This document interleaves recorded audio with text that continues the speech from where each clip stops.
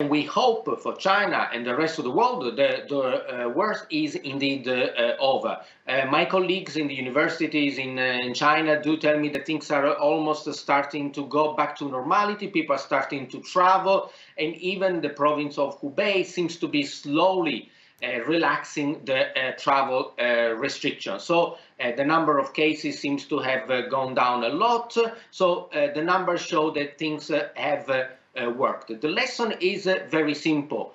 We need to block all non-necessary activity sooner rather than later. The approach, and I don't want to criticize my government, but we need to make a decision rather than do piece by piece, piecemeal approximation, because we know the end game. The end game is going to be that at some point we need to lock down the country as China did. At least that's what they did, and that's what worked.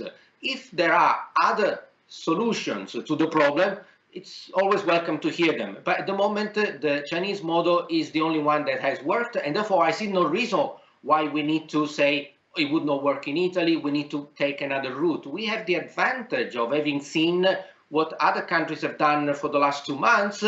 Why not start from that?